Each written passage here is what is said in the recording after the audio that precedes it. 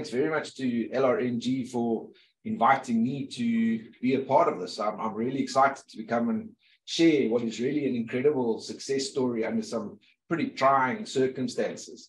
And of course, it's led to other good things, and it's also led to a whole host of other problems, which are good problems to have relative to where we were. So first, let me tell you a little bit about Liquid. We discovered through the sales process that not too many people knew the details of who we are, but we've got a very large presence in Africa. In South Africa, we only have about a 4 to 7%, depending on products and lines, market share in the fiber business. But if you look at where we are, we've got over 110,000 kilometers of fiber stretching from Cape to Cairo. And our boss, Strive Masiyiwa, made a big deal about getting what Cecil John Rhodes couldn't get right, at least with fiber, a couple of 100 years later. We're also now stretching across to the West Coast and starting to really offer a Pan-African solution. And we're expanding beyond just a traditional connectivity model into one of business systems integrators and enterprise solutions. And hopefully you will have seen some of the advertising around me being Africa's cloud.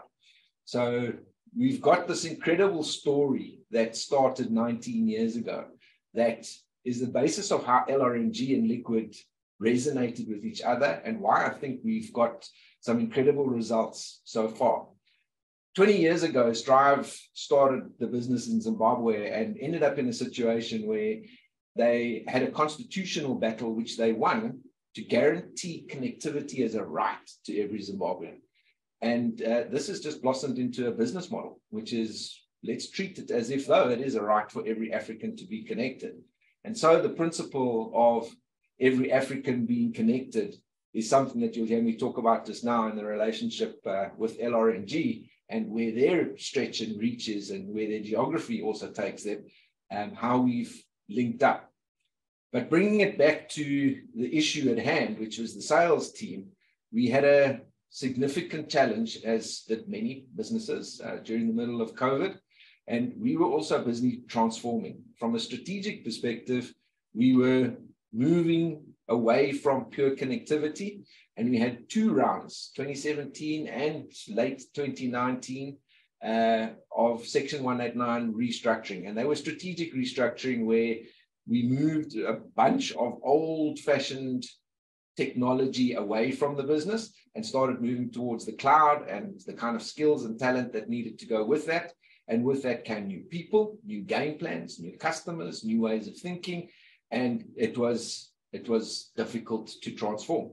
We also had, at the time that we actually launched the course, our 3rd CEO in 4 years. And for those of you who've been through stuff like that will know that it's got its own challenges. I'll tell you how Dion Kaiser, who joined us at that time, really capitalized on this as entrenching what it is our business is today and how we tackled what is really a very largely dysfunctional organization.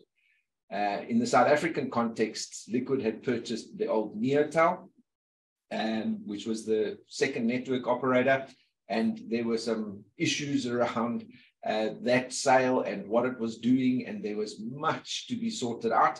And it all started with getting the right customers on the sharp edge of the sword and getting the sales right. And of course, we were then hit with COVID. And everything, almost everything, became online. Obviously, in a digital business, we were happy to start selling work from anywhere, work from home, etc.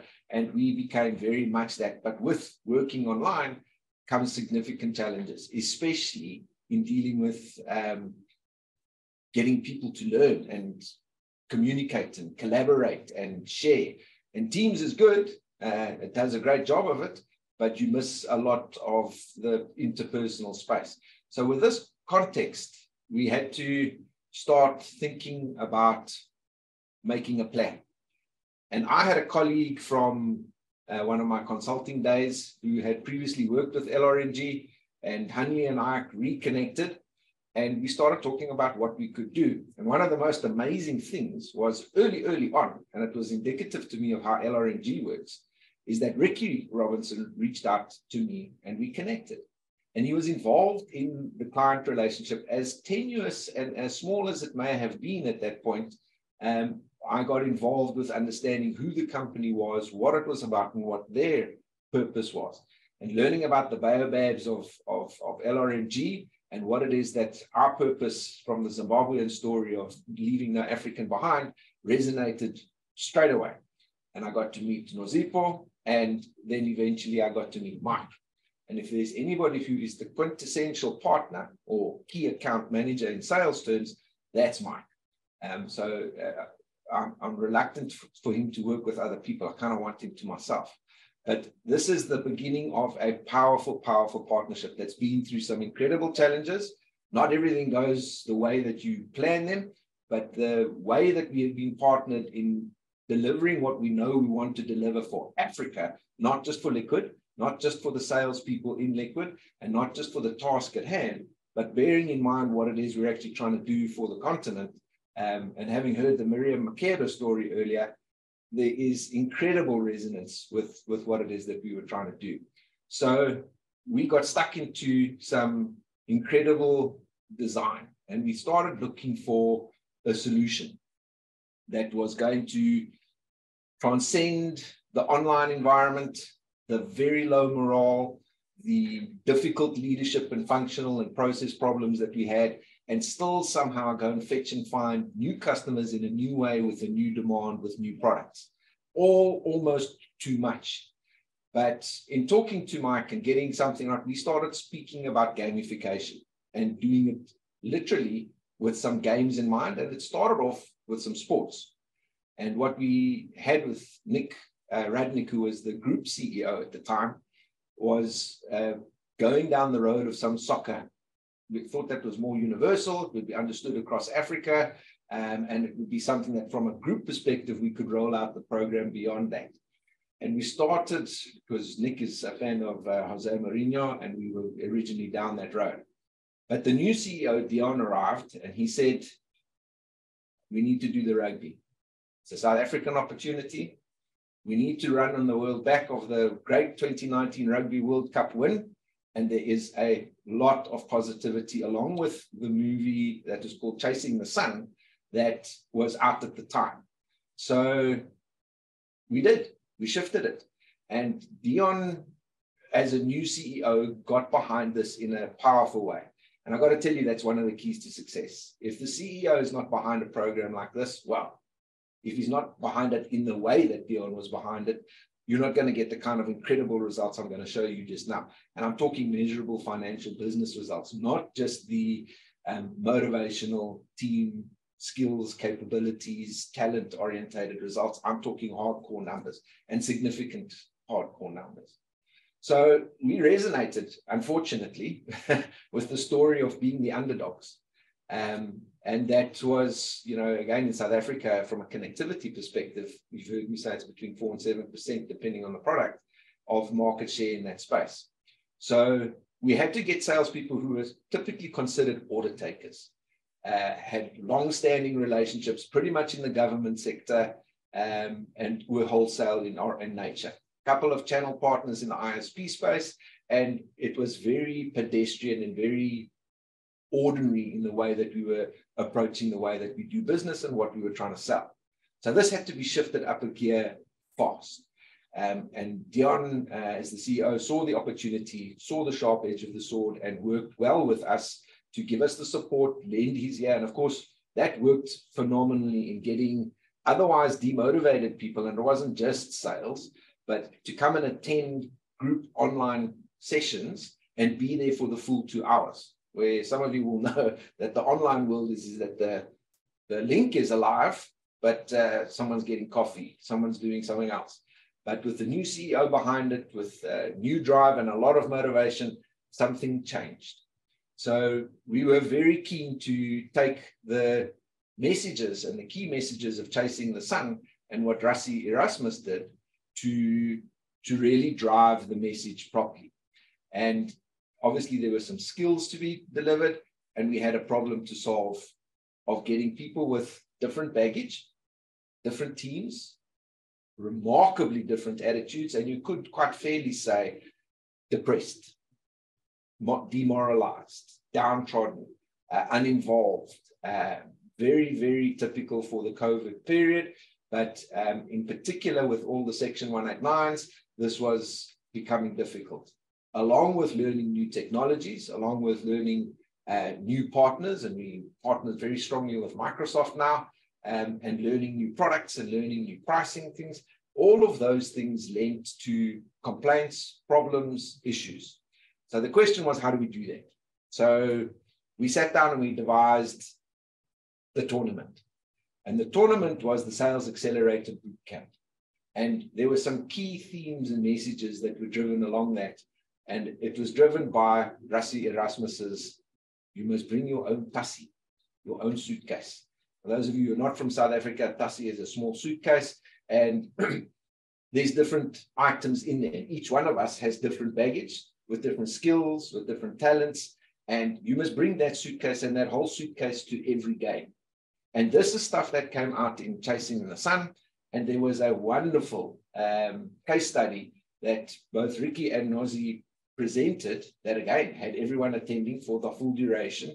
And it sent the message of what it is that we were going to do differently. And those of you not familiar with rugby, or South African rugby in particular, is there was a culture of the way that that team used to run, not the least of which was the selection of team members.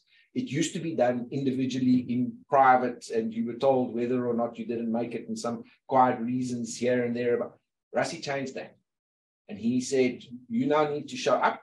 You need to show up. You need to bring your whole suitcase, and you need to, with whatever's in that bag, play each game for each game. In other words, from a sales perspective, the message was, do each sale as if it's a game with points that have to be won. And incrementally, bit by bit, eating the elephant, we will get to the World Cup.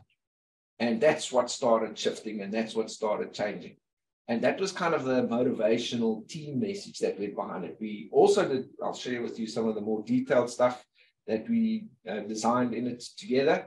But that messaging of showing up and pitching up also spoke about showing up as a whole person, as somebody that is not just somebody who's on a field for 90 minutes, but an ambassador for the sport and for the country for your whole existence. And there were some famous stories of what they called Omana, or the old men of the team who had lots of experience, and they would tweet certain things about moaning about being at practice. And they were just not selected immediately. They were dumped, and they were done. That was done in public, in the open room, in the forum. And there's a lot of footage of what happened with that team in the conference rooms, not what happened on the field. And that's the important part of what we were bringing about, is as much as you're out in the field as a salesperson, it's what you're doing back at home right now. That's very important. So that we developed a culture of wherever you are, you're carrying the brand. And we elevated and pushed the brand of doing things right for Africa as well, and tried to lift and shift the game beyond just the survival mode that is what most people felt they were in. So those kinds of things worked very well to getting into the design. And let me share a little bit more with you about the specifics of the design. But the main part was bring your tassie and show up with your tassie. And on the leaderboard, we had the X factor, which related to how you pitched up and showed up. The design and how we got people to line up really had to do with setting a target. And we set some very tough Q3, Q4 numbers. And our financial year starts in March. And we said we've got to really build things from the first couple of months that we run this course. And we're going to see and look to see that by the time we finish the financial year end, we've accelerated order intake. So that's why it was called Sales Accelerator Bootcamp. And it was bootcamp because part of the culture in the company, unfortunately, is not one that likes to learn. It likes to fight fires, do what it does, solve problems, do anything that needs urgent attention right now. And very little attention is paid on the future thinking or the future of the business and what we can do from a good platform basis to make sure that that future works. In fact, we're terrible at it. I think we're getting better at it now since this kind of thing and the leadership program we're working on with LRMG. But it's firefighting, urgent emergency, do what whoever shouts the loudest and which wheel is squeaking the most right now. So doing something like this was extraordinarily contra culture and very difficult to get right. So we had to do something important, like introduce a new concept called customer. Believe it or not, people that paid us money were considered contract items, not customers. And along with another lady who came and did another transformation exercise on introducing NPS, the Net Promoter Score, and the concept of customer, which is somebody who you serve and not that you take an order from. These, along with the Sales Accelerator Bootcamp, were new concepts. And I kid you not, this is not really an exaggeration. So to become interesting and interested to somebody that you've previously been treated as somebody must fulfill an order, and you need to get that done by a certain date and place and time, was a big shift for many of our sales executives and team. So that whole customer concept and getting people right on what that looks like, Mike would bring different theory, different current books and thinking into this picture and start showing and benchmarking and comparing what customers look like and how to treat them. And I know that as much as it's not really openly admitted, that was massively impactful in terms of one of the main takeaways for salespeople is that there's a new way to look at these people that are paying our salaries. Then we introduced another measurement beyond just commission, because commission is what's easy to focus on as a salesperson. It was performance management. Performance management on what? The quality of your admin, the quality of your planning, the quality of your key account management. And you're going to hear me talk a little bit about the quarter-inch hole and not the quarter-inch drill in a bit or two. That performance management and having a drumbeat and a cadence around what it is you need to do to just do the basics of key account management and do it in an integrated way around the new projects and products that we were starting to market. Steep learning curve. Other learning curves happened beyond the Sales Accelerator Bootcamp on the product and services side, but putting some measures to what that looks like and then actually asking a customer, how did I do? That was unheard of.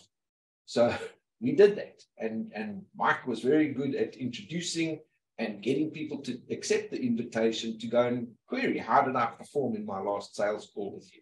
And we got fascinating results.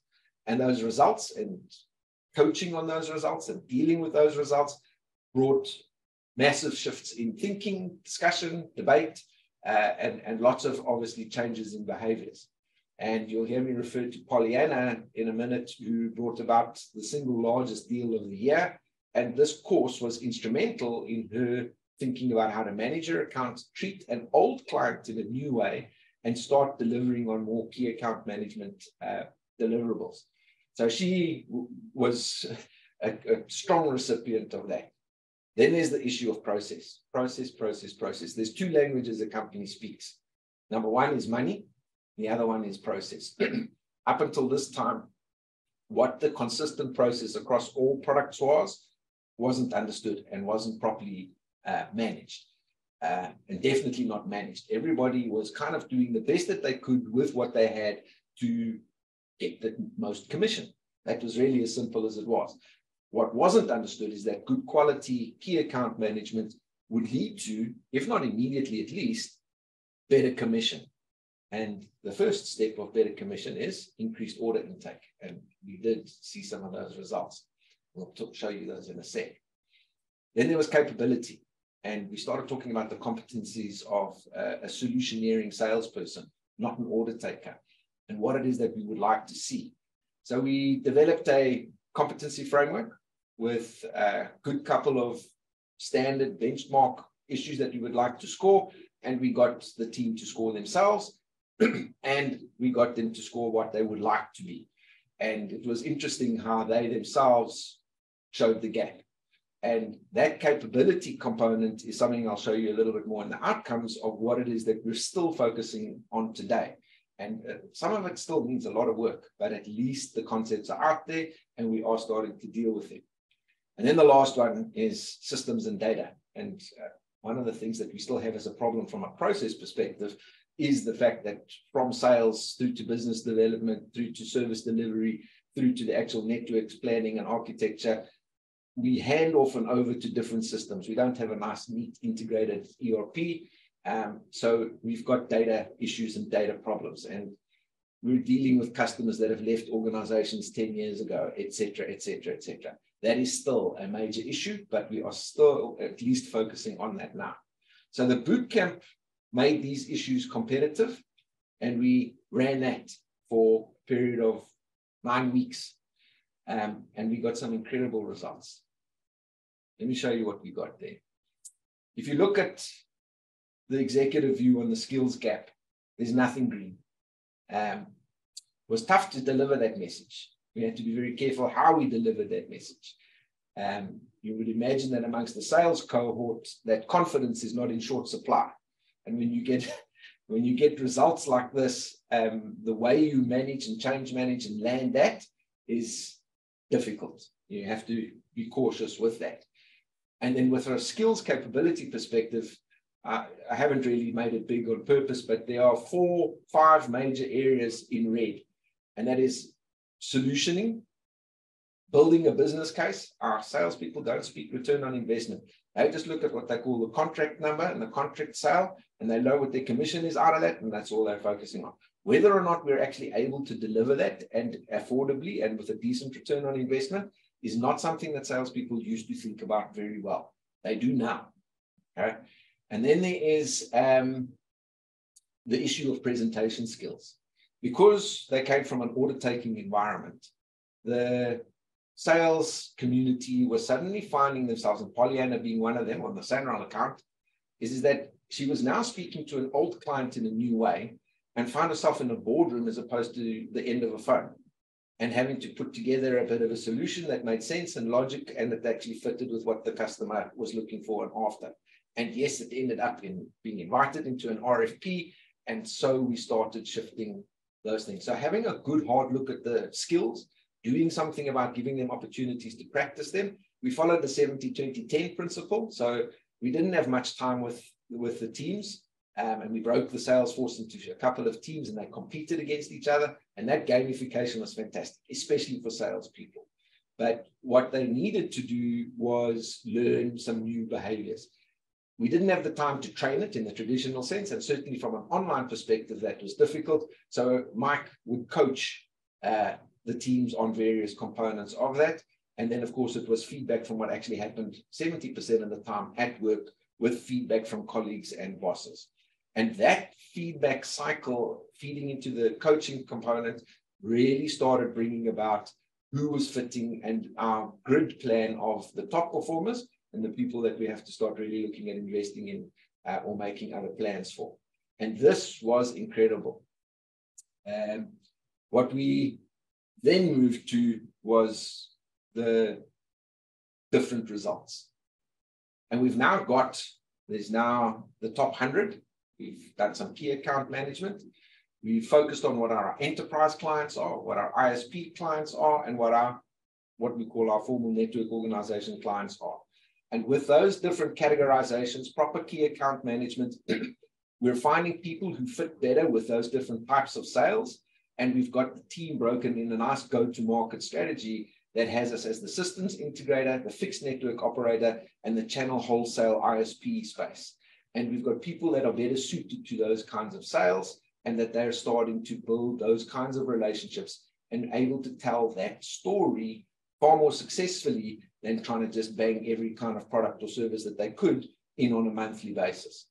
So there was some significant shift, and it started translating into what the key theme of this entire program was, and that's sell them the quarter-inch hole, not the quarter-inch drill. And for years, this was exactly what the company had been doing. We've got this fabulous network. It's very reliable. It's robust. It reaches all over. We've got Pan-African capability and reach, all sorts of redundancy built into it. Really, that's what was sold. Once they started talking to the customers in a new way about the different things that could go with it, ostensibly cloud, and we've also got relationships, part of the Cassava Technologies group. We have got Africa data centers, we've got the power business, and we've got integrated whole value chain solutions that they're now able to sell from cradle to grave, and not only sell you what we've got, but keep you alive and on power. So now the sale becomes a different conversation. And with that, people are starting to understand the enterprise sale. And there's two sales I want to tell you about here. The first one I've been talking about a little bit already, and that is Sunrise. And Pollyanna will tell you that this course specifically and pertinently got her to think differently about a customer she'd been dealing with for 8 years already. And in doing so, they actually invited us to the RFP where previously they would not have considered it. They would have expected us to be a part of somebody selling the connectivity part to that RFP to somebody who was going to do the full-scale work. We won that deal, 500 million rand towards the end of that year. So there is no doubt that this course has at least influenced in some very positive way that particular sale. So that was a very big tick for the sales bootcamp. But it's always difficult to say how that really translates, because Pollyanna might also be motivated by her boss on the day. So to what extent was that the course? But it plays a role. The other part was Sun International. And with the way that the restructuring worked, along with this course and identifying skills and talent to do this kind of sell, we got the Sun International deal where we are the full systems integrator, which is the full suite of what is available from managed services through to the different cloud products, security, and obviously on the backbone of connectivity that becomes the least of their problems. And we manage all of that stuff around. And we pushed out a very big competitor. In fact, one that I see is next door to LRMG here. So that's some really powerful quarter-inch hole sales that have really worked. But I really want to share with you the last most important bit is if you look at the order intake numbers, and this is very powerful. This is numbers that was generated by Boyd Chislett, who is the Chief Business Officer. And he's the one who remarked and says, I have to share this with everybody in the Exco, where the FY20 number you can see was the blue line doing what it did. And then you can see the COVID line of the purple line looking terrible. And you can see that we ran the course from January to April of that year. And at the beginning of March, the numbers were much of a muchness and looking the same. But before the course was even finished, the order intake was looking remarkable. And remember, this was still in a COVID, I think, stage 5 situation, and things were starting to look good. And it actually just continued all the way up to the point where at our H1 half year, we had a 20% year-on-year increase. That has been sustained. In fact, it's gone up to 24%. The order intake is fantastic. In fact, it's generated another problem for us. We're now not in a position to deliver everything we sell, and we can't turn everything we sell into delivery or money. So we're moving further down the value chain, and we've created a new set of problems, but we are starting from the process perspective, building things up from the beginning. And here's the kicker. If you take the moderately priced course that LRMG put together for us, by the middle of May, that course, if you take a 10% return on actual revenue generated from the order intake, the course had finished paying for itself before 6 weeks beyond the course was finished. So if there isn't a return on investment that actually hit the spot, got the culture right, with some great gamification, with an incredible story to tell, and that storytelling in the African context, I'm convinced, is crucial, and LRMG knows how to do that with us. And that we connect it to purpose, which is we're doing this for far more than just sorting out the revenue or the year-on-year order intake number. It's about connecting every African. And that's where LRMG and Liquid connected together. So there we are. That was the game plan. This is how LRMG have treated us. This is how we treated the sales team. This is how the sales team's treating their customers, is see them, understand them, influence them, believe in what they do, engage properly, and then help them optimize. And with that, you're going to achieve not 20%. We're already on 25%, and we've got other problems, like you've heard me say. We can't now cope. We haven't got enough delivery capacity, and we have problems with equipment and chips and all sorts of other things that we're not in control of because the order and the sales issue has been solved. So I want to say thanks, big thanks to LRMG and Mike for the most incredible course. We're already into the second round of that with the leadership development program, which is sorting out the integration issues across the company. And we're looking for great things beyond this, because once we get South Africa sorted, hopefully we can start journeying into the rest of Africa. So, Mike, that's my story from my side. Thank you very much. Derek, super. Thank you so much for sharing a story that continues to engage and connect us to get to the next level. Because benchmark, we never, if the benchmark gets achieved, we just push it further. Got a couple of questions in the chat, then I've got a few that I'd like to share with you. One of the questions that was posed is, did you get any unhealthy competition within the gamification, and how did you manage that? So it's sales guys, right? So the answer is yes. And unhealthy, destructive, no. But yeah, so unhealthy competition, there was definitely elements of that. But what really dealt with it was the healthy competition, was the fun, was the gamification that kind of quite quickly quelled some of the negativity that popped up. And I think what was best about that is that the team dealt with that themselves.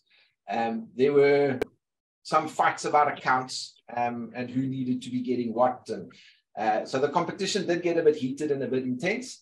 But I think once we also did the skills gap and skills analysis, that also resolved who went where and so on. And again, the team sorted out that themselves.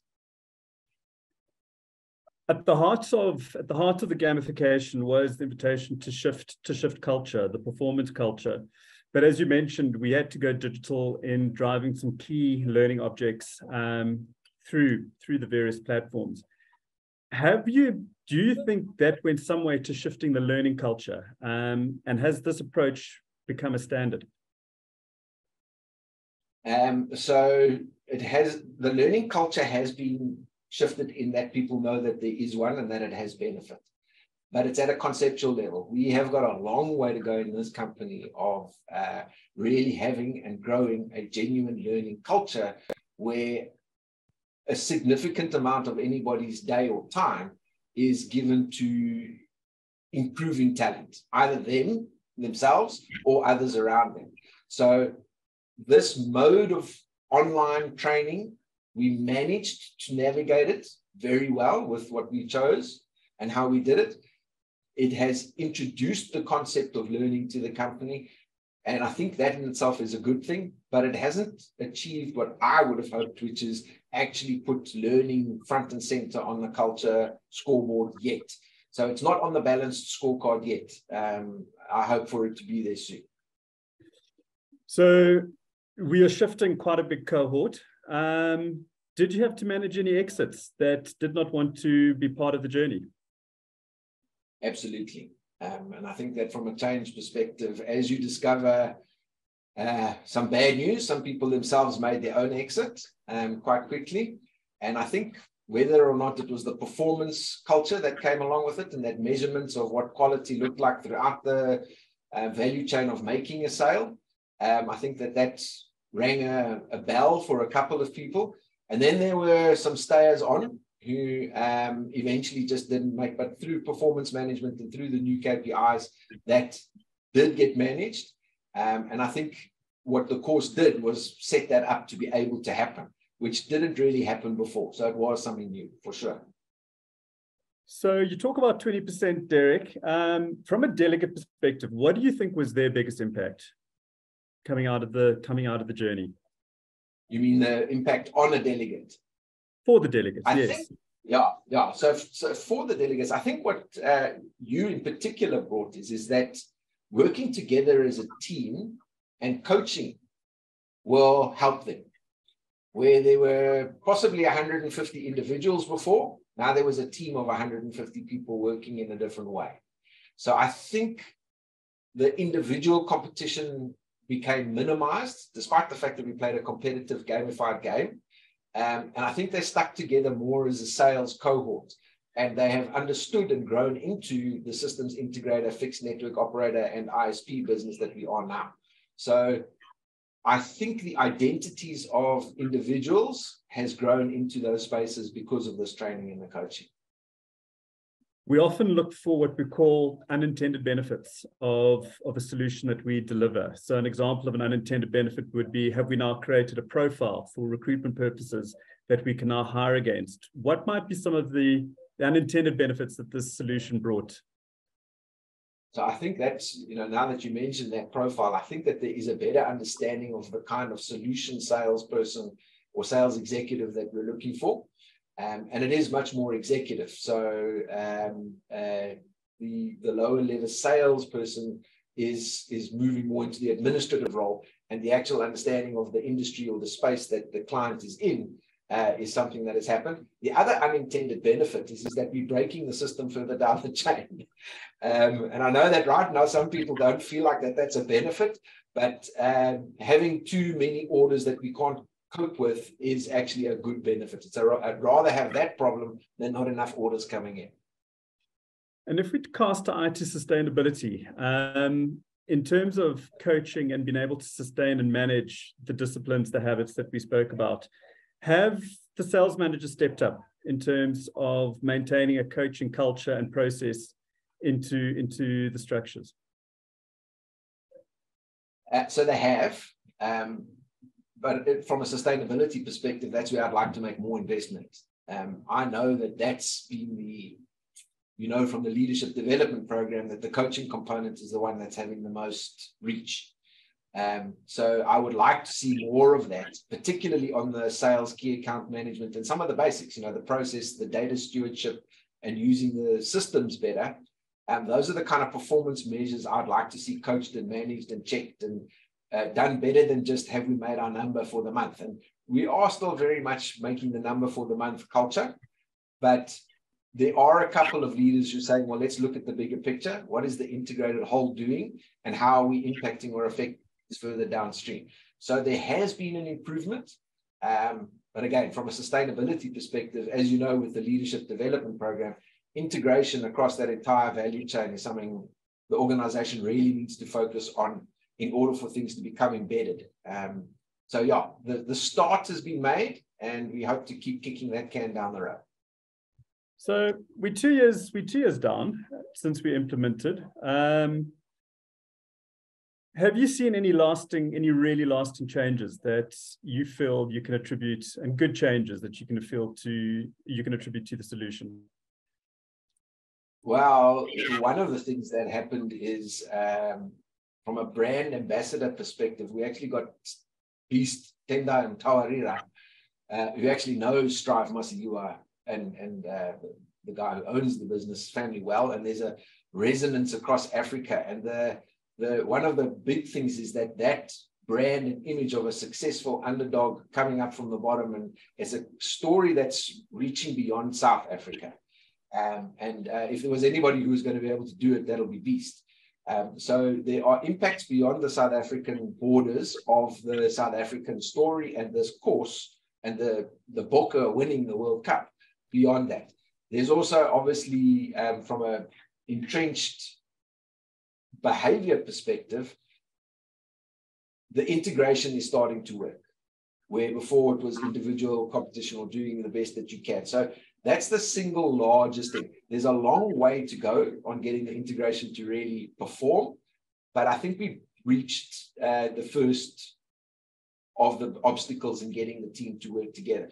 And if we can do it with sales, I'm quite sure that as we move down the value chain, we're going to be able to knock those nails on the head. So the start of the integrated systemic thinking is one of the takeaways that I think has landed in the sales community. What do you believe, Derek, is the next big thing for you in terms of maintaining the shift in culture, the shift in competitiveness, unlocking that competitive mindset? What's next for you at Liquid Intelligent Technologies? Yeah, so I think where the leadership development program that we're just ending off now is indicates what that needs to be, and that is integrated performance management throughout the value chain. And I would like to see our balanced scorecards got all the right things of EBITDA, cash flow, NPS on there. What it doesn't have is learning or future-proofing the business. And that's something that I would like to see, from a strategic perspective, actually ends up on the balanced scorecard. How that's going to get there is by continuing the integrated process improvement throughout the organization. We've got sales going. We've now got to look at the next step. We call that service delivery, which is taking the order and making it real. And there are significant challenges in getting the right flow and the right speed through that. And you heard we've now got the other problem where we're not really delivering as fast as we are saying we can from a sales perspective. So we've got to, it seems, deal with this value chain one piece at a time. And we will move, I think, down the value chain until we get everything right. We're looking for some big investment. There might be some things on the cards that would start freeing up some cash to do more of the delivery and training and learning we want. But that, from a process and from a learning and from a talent perspective, is definitely the way we must go. Derek, fantastic. Thank you so much for your time.